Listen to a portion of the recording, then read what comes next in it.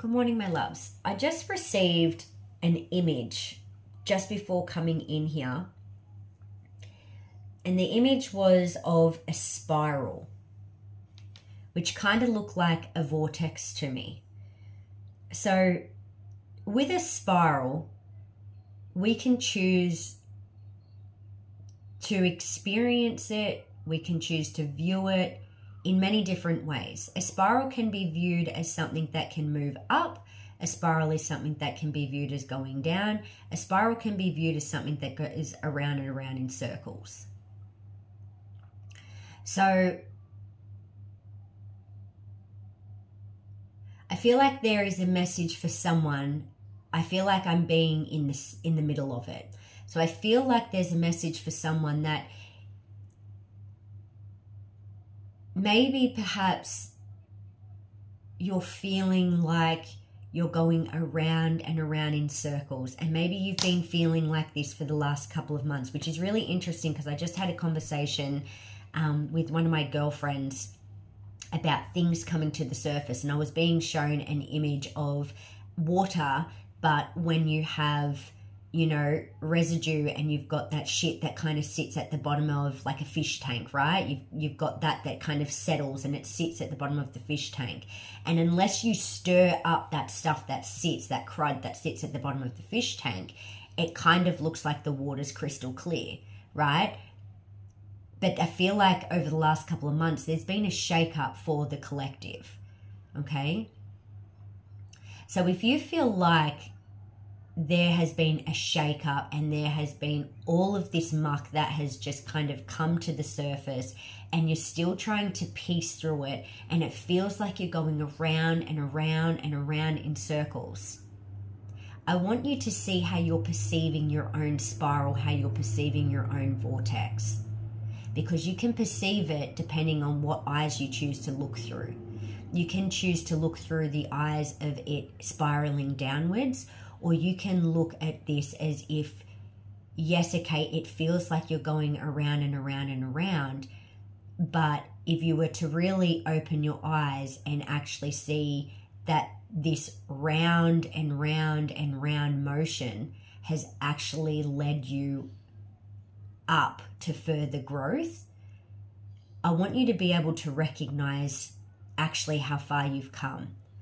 Because it's, again, it depends on which eyes you choose to see life out of. And we get to choose at any given state how we choose to perceive our own reality.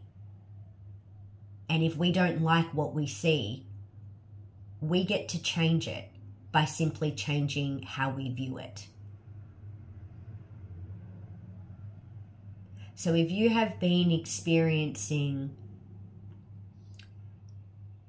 this ruffledness of stuff that's been laying dormant, and this may be things that you feel like you've already healed, or you've already, you know, come to terms with, but for some reason over the last couple of months, which again, it's got to do with the planets and what we're shifting into the new age of Aquarius, it's that stuff that's been laying dormant that's now coming to the surface.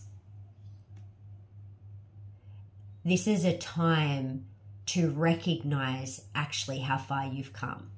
Because sometimes when we're in this spiral, when we're in this vortex stage, it's very easy for us to feel like we're being sucked down. But again, that's a perception. Instead of recognizing actually how far you have expanded. And we're now sitting in the energy of Jupiter in Gemini as well, which Jupiter is Sagittarius, which is all about expansion. Gemini is all around truth. So where is it that if you're sitting in a state where you feel like you're going around and around in circles, where can you expand in your own truth? And where can you do this with integrity? Not to anybody else, but to yourself. Because that's where the real shift's going to start to happen. You can play with this energy. You can expand in your own spiral, in your own vortex. Where can you start to bring more truth? to your reality? Where can you start seeing through the eyes of authenticity instead of looking behind a mask? Because I don't feel like you're doing yourself. I don't feel like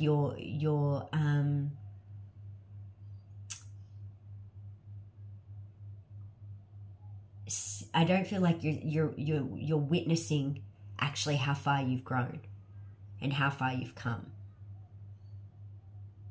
So if this is something that you've been feeling, I want you to know that what is being cleared out, 1, it is ready. 2, it doesn't serve you. 3, you have the strength to do it. 4, you're not stuck and you're not going around in circles, because if you really look, you will see actually how far you have grown, and it's been an upwards circle, not a downward spiral.